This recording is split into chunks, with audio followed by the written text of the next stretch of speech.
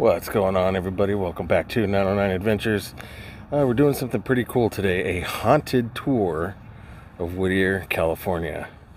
This is pretty cool. I don't know what to expect, but supposedly this is pretty cool. I don't want to waste too much time talking about it. Let's just dive right into this video. I just want to point out really quick, I am not showing you guys the entire tour in this video. The entire tour took about 2 hours, and you guys are getting the short and sweet version of it. It's about 45 minutes, so I hope you guys enjoy this. I also want to give a quick shout out to our friend Rain for sponsoring this video. Thank you so much, Rain, if you're watching. I hope you guys enjoy this video. If you hear any squawking, we have a snow white owl who lives in the park. I call him Hedwig. Sometimes he's just this like ball of white, and he just kind of bursts over us. So we might get lucky and see him tonight. Without any further ado, let's go ahead and get started. I like to ask every one of my tours a pretty basic question, and there's not a wrong answer to this. Why is it we tell ghost stories? Any thoughts on that? Like I said, not a wrong answer. For the ambiance? The ambiance, that's great. We love sitting around the campfire, right? Telling ghost stories, nothing better. Especially in the high desert, it gets spooky out there. Yes, it does. Anybody else? We like to be scared. That's why we watch the horror movies, right? That's why they're popular. There he is. There he is. Oh, there he goes. Yeah, we're lucky tonight. Did you He get showed it? himself. He's pointing him out. All right, I like that one too. Now, one of my interests is in sharing my tour with you is that I think ghost stories are a great way of teaching history. It is a way for us to remember those that came before. So as I tell you these stories, think about what they're teaching and how they harken back to those that came before us. And I'm going to tell you, a lot of people have come through Whittier. A lot of people don't even realize how historic our land is. The Tongva Indians, this was their home. They were here. After that, 18th century, the Spaniards, they start showing up here. They had ranches here. Can you picture that? Spaniards, the guys with the helmets and the spears, long time ago, they were here.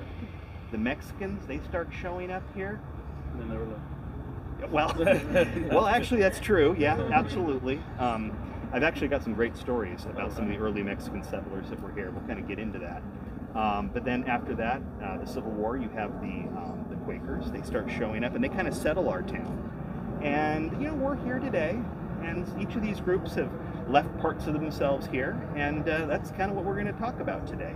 Now, my very first story for you guys, this is kind of my warm-up story, so we're gonna warm you guys up with a good one. This came to me directly from the curator of the Whittier Museum, and it's an interesting story because it was somebody who needed help that came in there.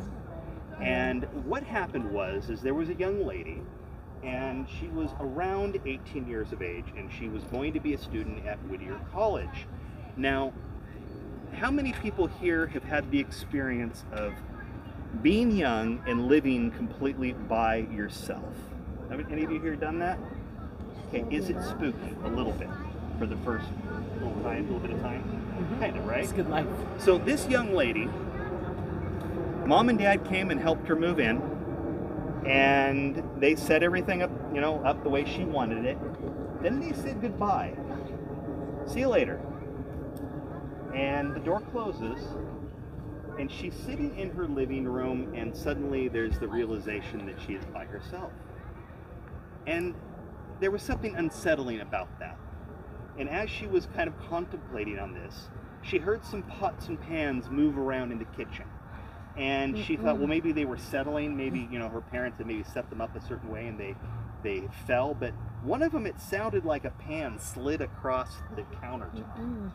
So she thought that was odd. She got up to check things, and sure enough, that's exactly what had happened. She actually called her mother. This frightened her a little bit. Mom said, look, you need to get used to being on your own. These things happen. You're fine.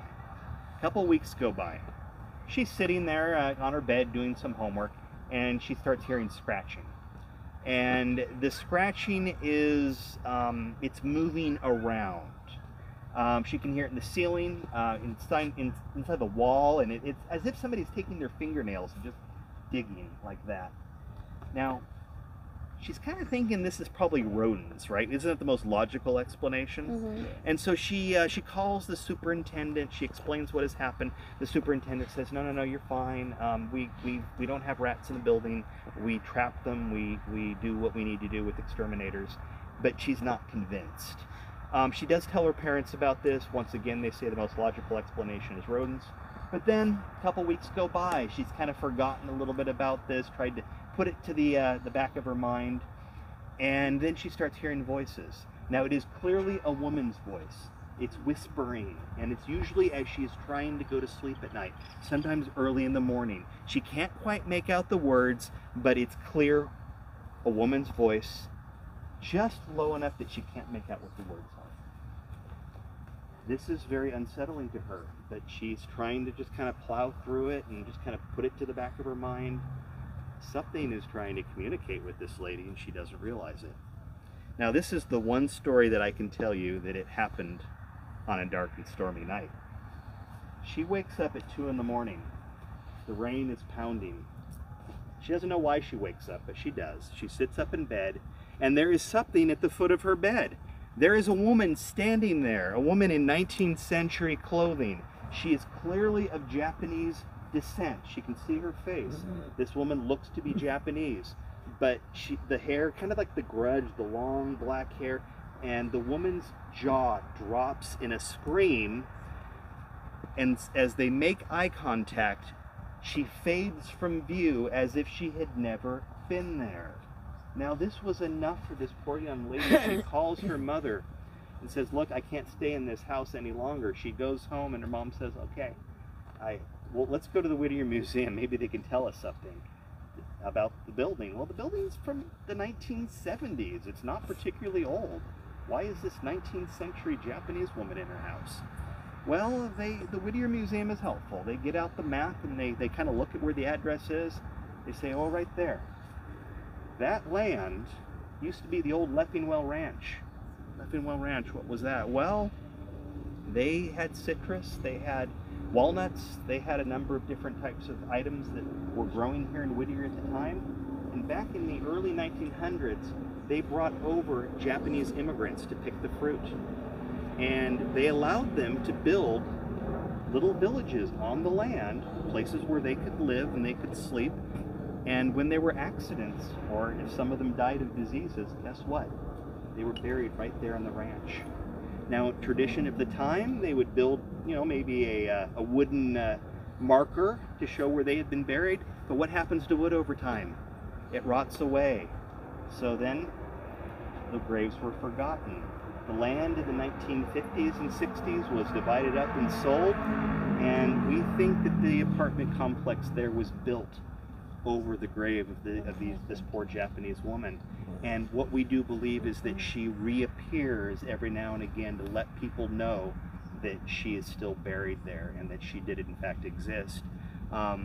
When I first heard this story, that was the only appearance of her that I had heard. I have had people contact me recently that say that they have seen her outside the building, even standing in the middle of Leffingwell Road. Usually at night when somebody's driving, she's gone. So she's definitely a very active spirit. There's your warm-up story. Do you feel warmed up? Oh, yeah. Should we take a walk? Let's do it. All right, follow me. I'm going to show you guys a fun picture right here.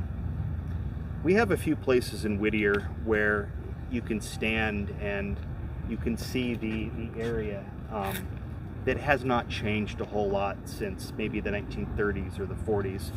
And this is one of those spots. You kind of see our Art Deco police or postal building right behind us, the post office. You see it in the back? Mm-hmm. Yeah.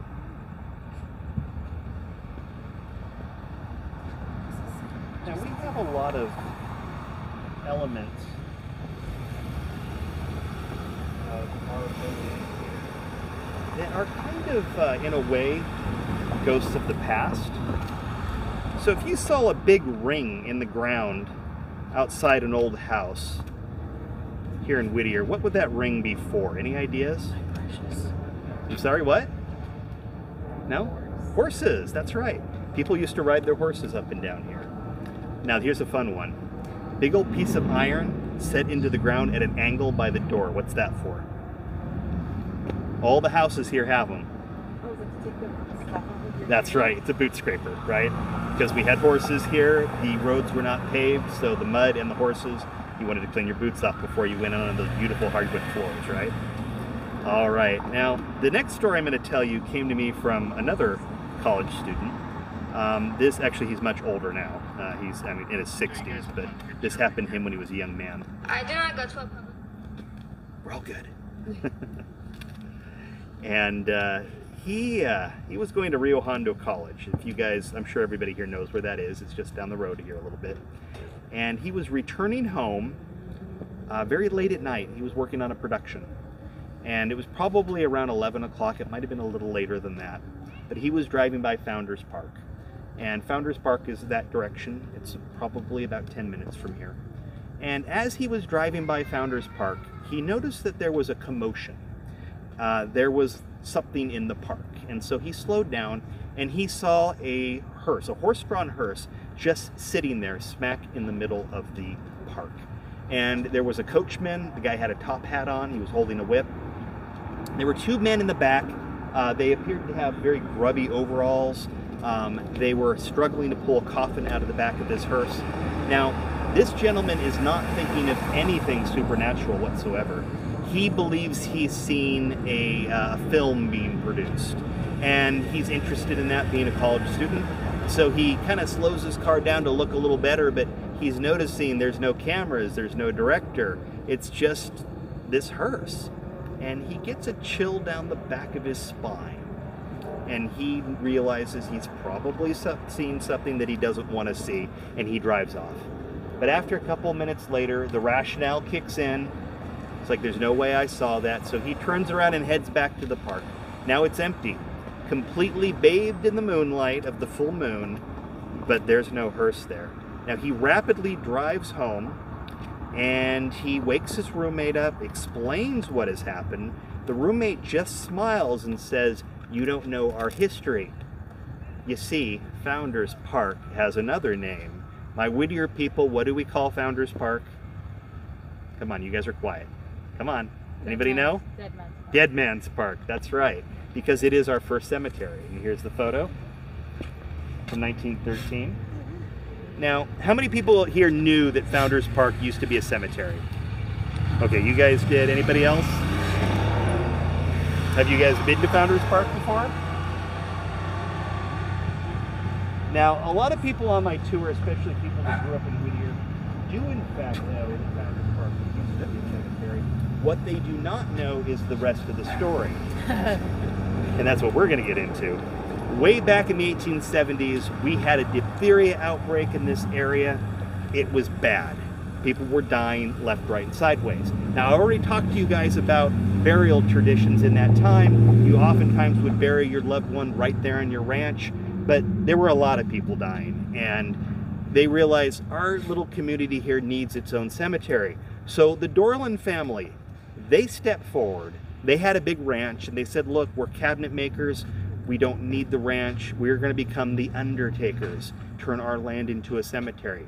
Now, why was that a good fit for them? They were cabinet makers. They could make the coffins. Yeah, you're putting it together. And so they did so. They were basically our undertakers here in the town, our first ones for many, many years. Then they slowly died off. The last of them died in 1940. And this picture always makes people laugh. This was the last of the Dorland. Her name is Archulissa, and she does, in fact, hang out in Founders Park, but we'll get to that in a minute. Isn't she the stereotype of a female undertaker? Oh. If you were thinking female 19th century undertaker, this might be what you would think. Don't you like her hair?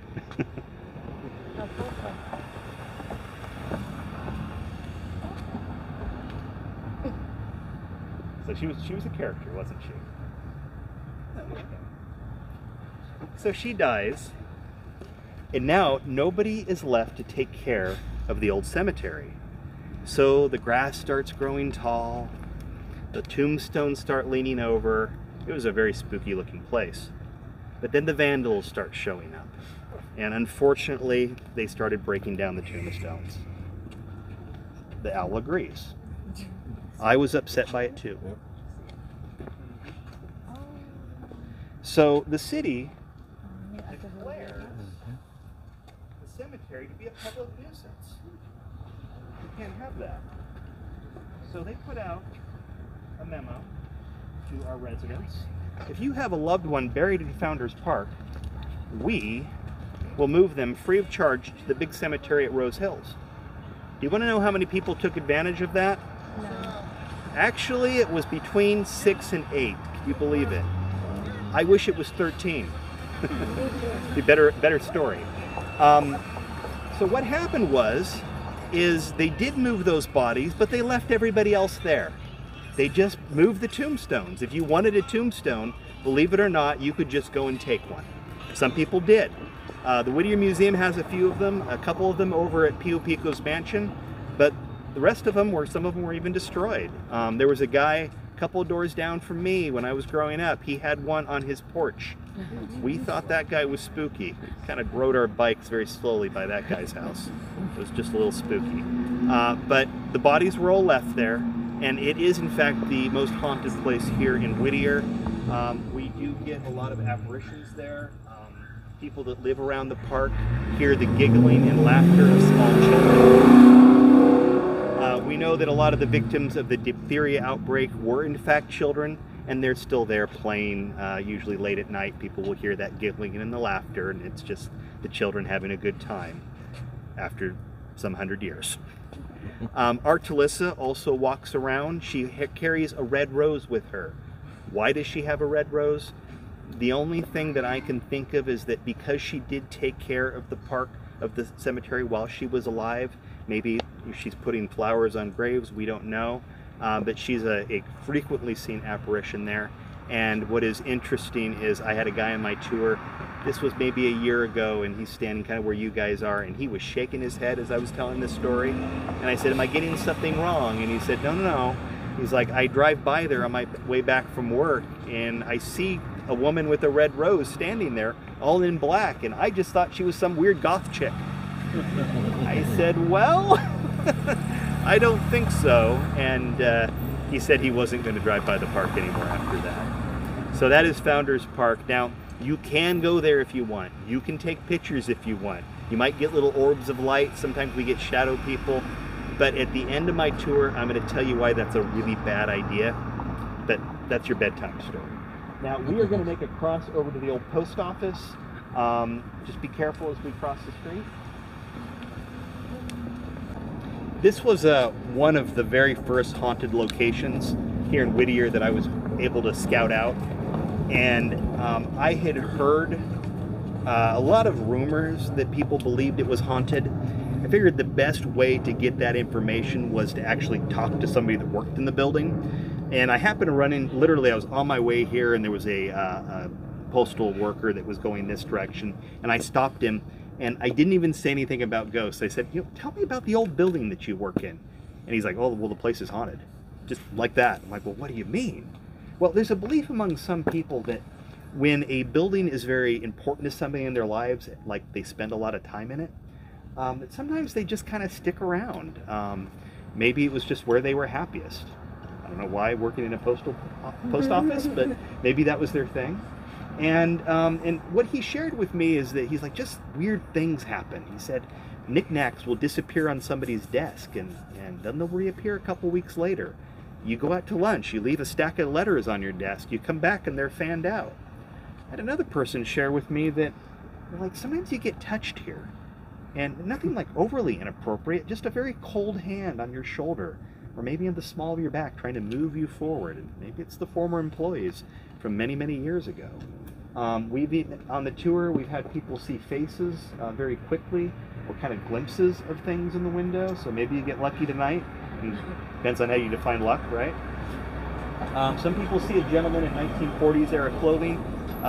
From the way he's been described to me, as a double-breasted jacket and a fedora hat, and he's just on the other side of the glass there, waves like he needs help. He's like motioning to them, and when they cross the street, he's just not there anymore. He's just gone.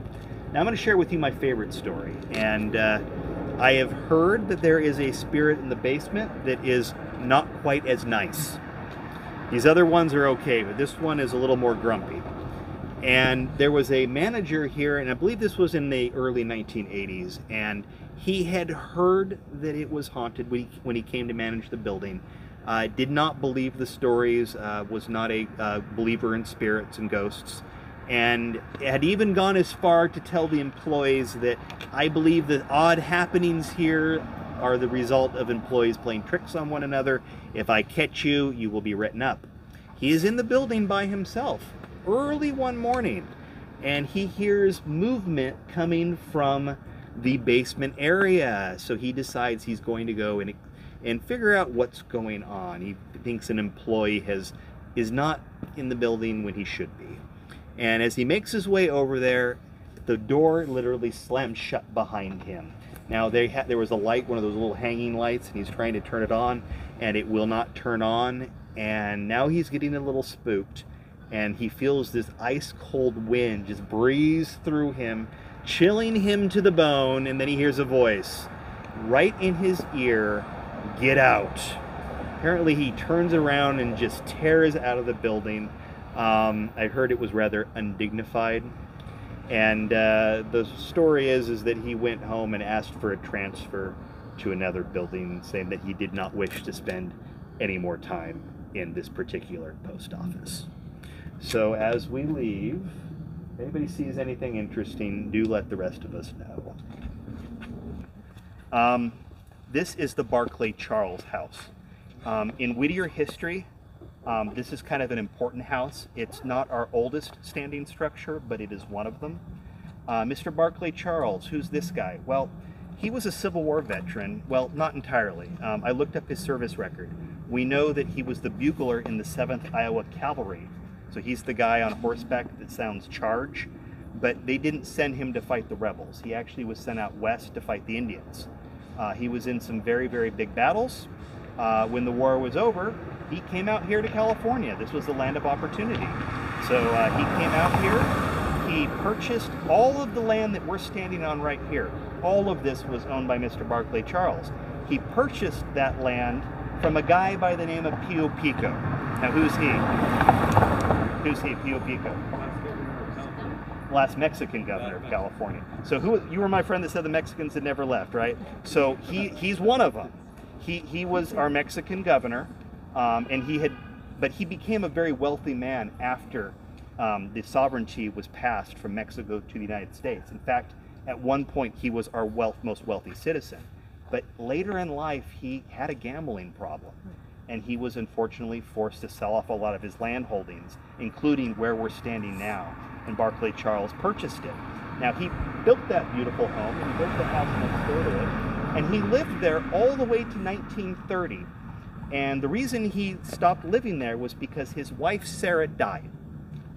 She died in that upper window. That was the room where she died. And Berkeley, he couldn't take care of himself anymore, so he moves in with his family, his children, in Los Angeles. But Sarah was left behind.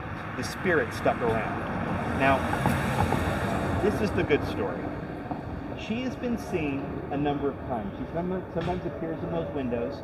People in the park at night have seen a woman in white just standing there looking over to what used to be her orange grove. There's a lady, and she's not here right now, but she likes to sit on that bench over there.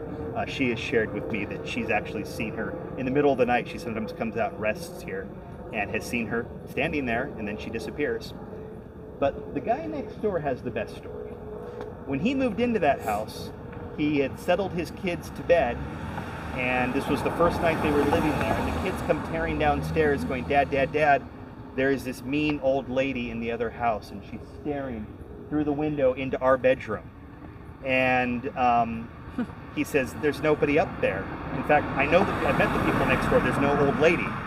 But they had seen this woman, and they were very afraid of her. This went on for several weeks, to the point they were waking him up in the middle of the night. And one day the kids were gone. They were staying with Grandma and Grandpa, and he was bent over picking up some toys. Now, have you ever had that experience where you feel eyes on the back of your head? You know what I mean? somebody is watching you. Well, he had that feeling. So he gets up, slowly turns it down. There she is, standing there. He was kind of taken back, started breathing hard, and she didn't disappear. She stayed there, staring at him. He ran downstairs, started breathing hard, realizing the kids had been telling the truth. He had to have a solution to this problem. Do you want to know what his solution was? Curtains. He said drapes, but but yeah, he had to put curtains up because he didn't want the kids looking over there anymore. Now, a lot of people ask me, why is she angry? Why is she in the window? My only thoughts on that is when she deceased, when she died, her husband left. She was left behind. And I think she was very bothered by that, maybe even confused, and so she's still there and probably just a little frustrated because she doesn't understand the situation. Now, there could be some other spirits in this house too. I do know that the door jiggles by itself occasionally. I talked to one person that was going to visit the residence, and they weren't there, and they stood there and they watched the doorknob jiggle, and they thought maybe somebody was on the other side and the door was stuck, so they went down to grab it, and it was ice cold. Now, you asked me about what I've seen. The owner of that house, when he first moved in, he went under the porch, he found a child-sized rocking chair. Guess what he did with it? He brought it inside. You know where this is going, right? So in the middle of the night, it started rocking. So he put it on the porch, and on the tour, we actually have seen it rock back and forth. He put it back under the porch where it belongs.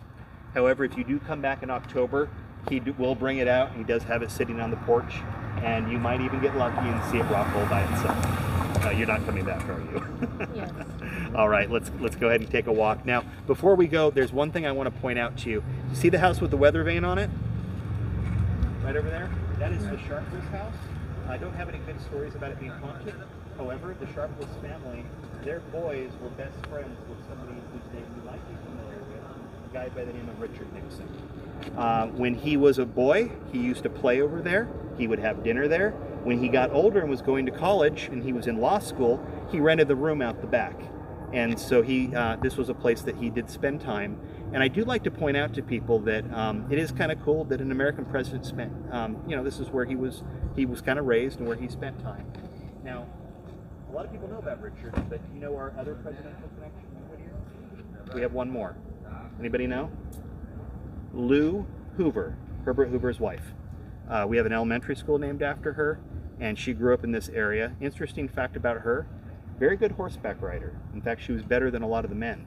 And she used to like to challenge some of our local cowboys to a race, and she would oftentimes beat them. So, just kind of some fun Whittier history for you.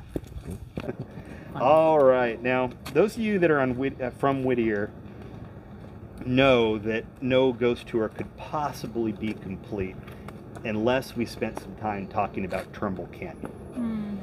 Yeah, that's the one you guys are all waiting for, right? If you're not from Whittier, we will enlighten you about Turnbull Canyon. Turnbull Canyon is the canyon that goes back that direction. The reason that I stopped here, I have a couple of reasons. This is kind of the gateway to it, so if you drive that way, you make a right, you'll head right into Turnbull Canyon. But why is the canyon haunted? Well, there's a lot of folklore about it. There's a lot of people have different beliefs on why it is haunted. We do know the Tongva Indians believed that it was kind of an area where the spirits would dwell. So that might be the origins of it. But I think it goes back a little bit more recent than that. And we know that Getty Oil, and there were a couple of other oil companies that were drilling for oil back there. Now, in that era, we do know that they didn't have a lot of safety precautions, right? We also know a lot of people died drilling oil back there. I think it was a dangerous place.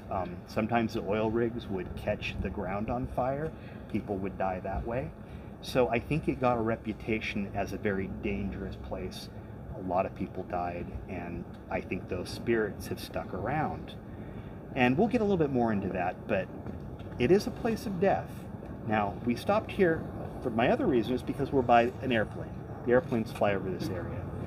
Way back in 1954, there was an airplane, and he was making his way with 29 souls on board from New York City to Los Angeles.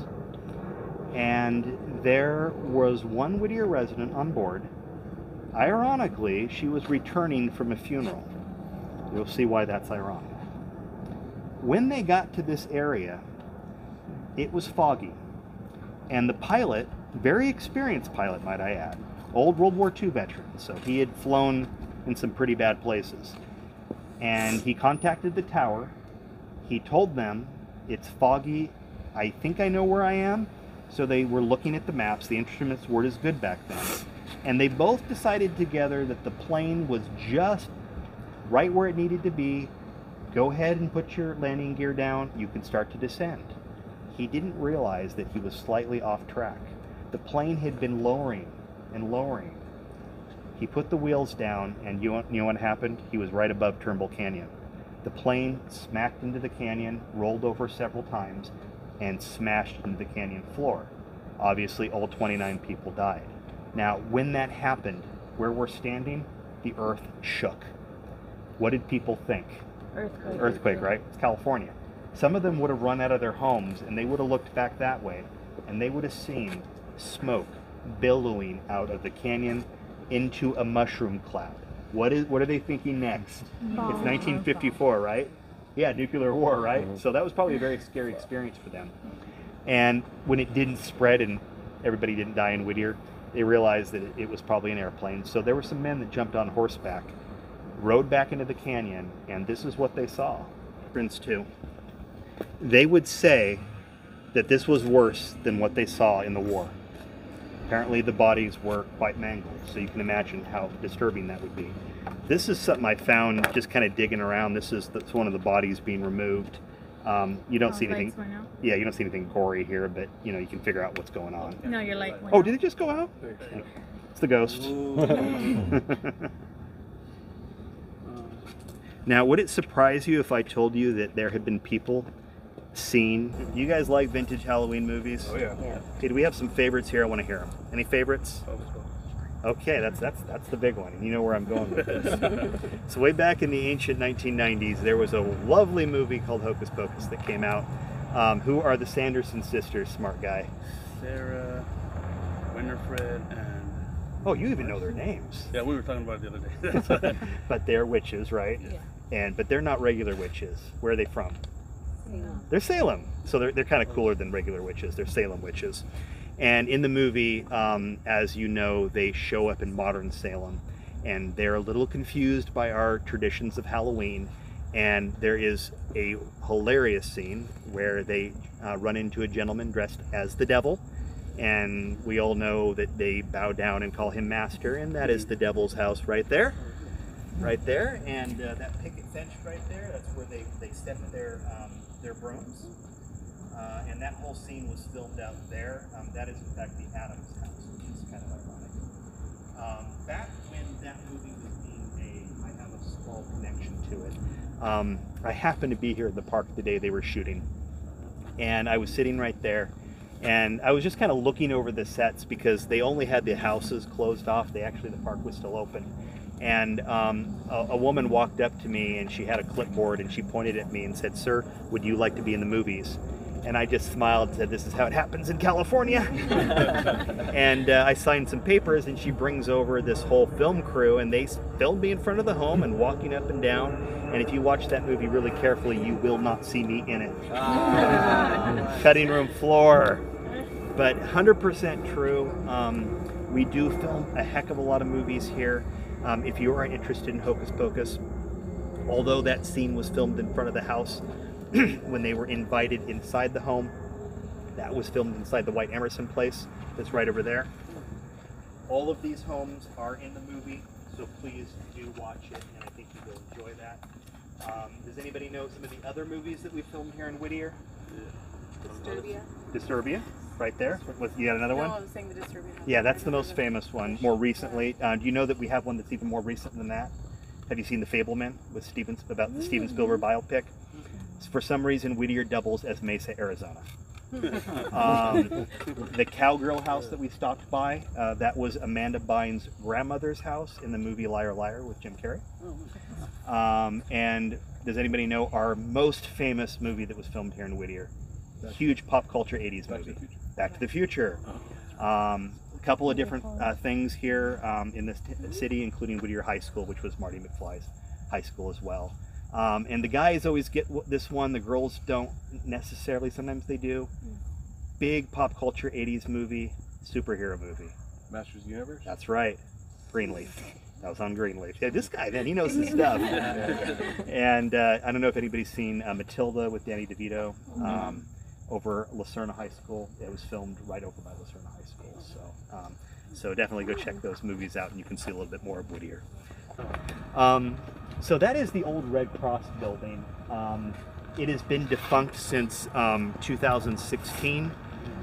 Before that, it was the Women's Club. It opened in the 1930s. It's Women's Club. Back in those days, we had a lot of philanthropic organizations, including that one. They basically existed to help the community in any way that they could. But the building has kind of a tragic history. We do know that they have a stage in there, and they did have a lot of productions. And there was an actress that a man fell in love with, and she spurred his advances. And apparently he was very persistent, and she was very persistent that she was not interested. And one day the owners of the building came in, and he was found hanging from the rafters. He is one of the spirits that does haunt that building, and we think he's a little bit angry. I talked to a security guard who was leaving the building one day, and I asked him if he had had any experiences, and he said, well, whatever is in there is lonely. And I said, well, what do you mean by that? He said, well, as I go through the building, I have my flashlight up like this and my hand in my pocket. And I said, okay. He said, well, I used to walk with my hand behind my back until whatever is in there tried to hold hands with me. He said it was ice cold, and that was enough for him. Another person had a very interesting experience. She was a nurse that was brought over to draw blood. They were having a blood drive, and she was shown to a room and said, this is where you're going to be drawing people's blood for the day. And so she busied herself with setting everything up the way that it needed to be. And she had one of those surgical trays that was kind of out, and her back was turned, and suddenly the whole tray with all the needles and the vials and everything, it was as if somebody went over to it and hit it. It flipped over, everything went everywhere, and there was nobody in the room. Now she got this chill. She knew that she was not alone, and she screamed, and one of the other nurses runs in and says, are you okay? And she said something, she explained what had happened, and the nurse said, oh, did they not tell you the building's haunted? Well, that was all she needed to hear, right? Now, another thing is people hear vintage music, usually kind of big band music, very soulful music, emanating from the building. Sometimes late at night, people that have worked in the building have heard it. This story came to me by a woman that was working there when it was the Red Cross. Everybody had left for the day, and she was by herself, knew that she was by herself in the building, and suddenly she started hearing the music. Well, she was interested. She wasn't so sure that it was supernatural, so she made her way to where the music was playing. She got to the ballroom, probably where you were married, and she saw a little bit of light coming from underneath the door. So she opened it. She looked in. The room was mostly dark except for in the middle. There's a man wearing an old World War II uniform. He's dancing with a woman. She had the feeling that she was interrupting something. They did not look at her. They just kind of trolled around once, and then they were gone.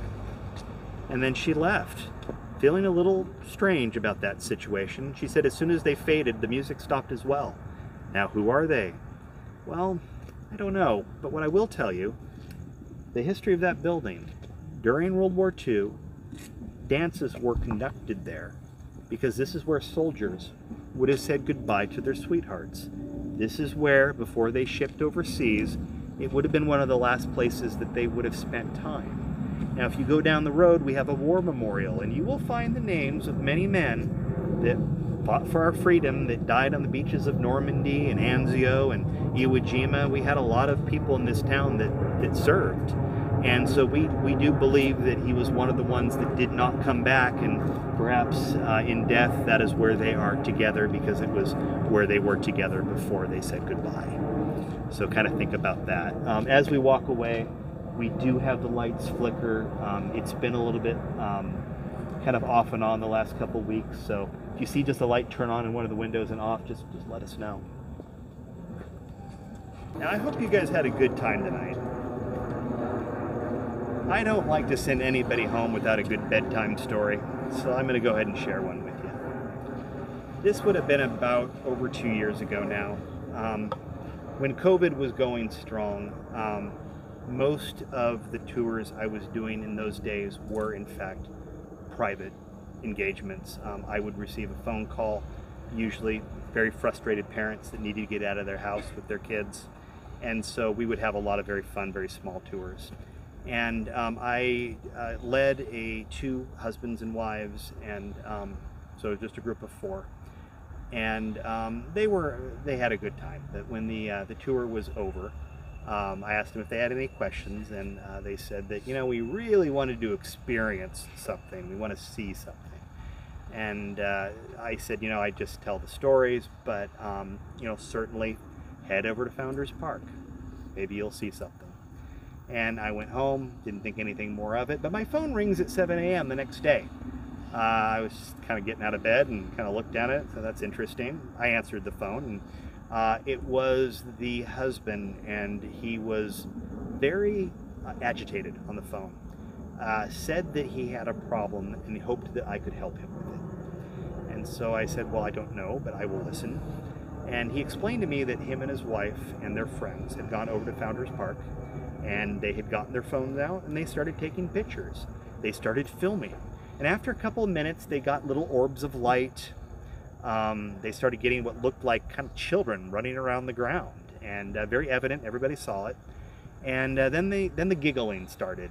Just little laughter, they all heard it. And to the point the wife said, "That sounds like a little girl. I'd sure like to have a daughter." I don't know why she said that, but when she did, everything stopped, just went quiet. So they went home, not thinking anything of it. Now they went to bed like they normally did, went to sleep. Around 2 a.m. they both wake up, sit up in bed, they look at each other.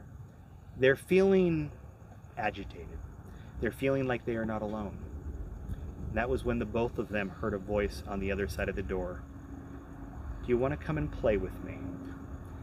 The doorknob slowly turned.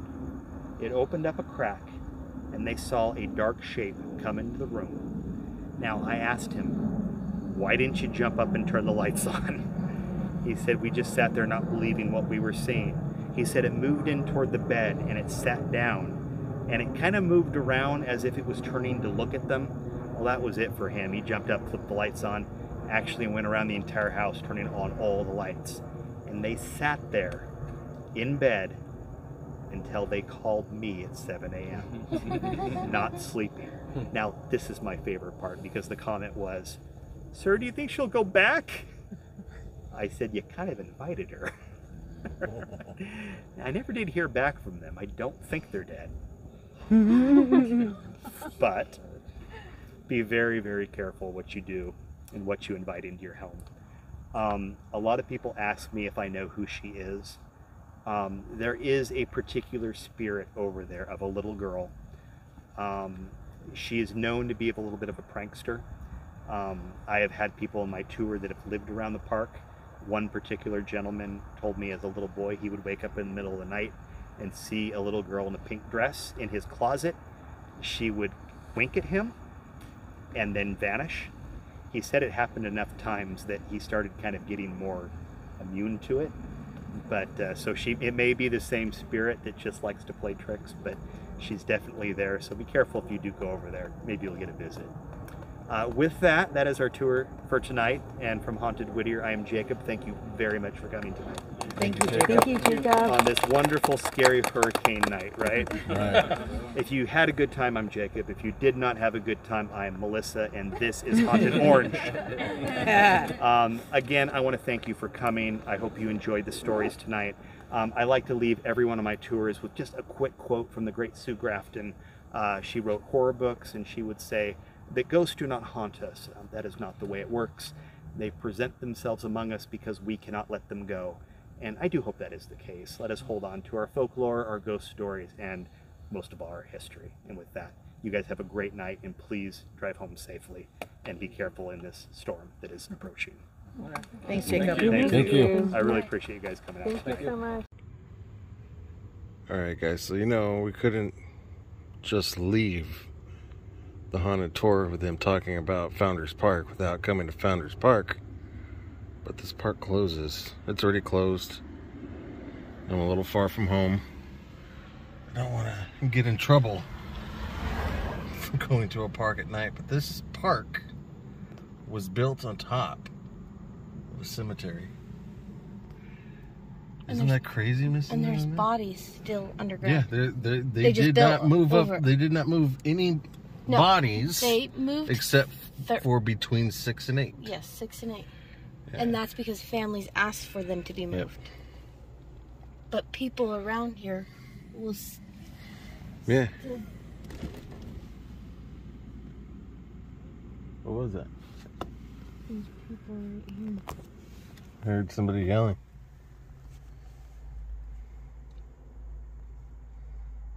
What is it?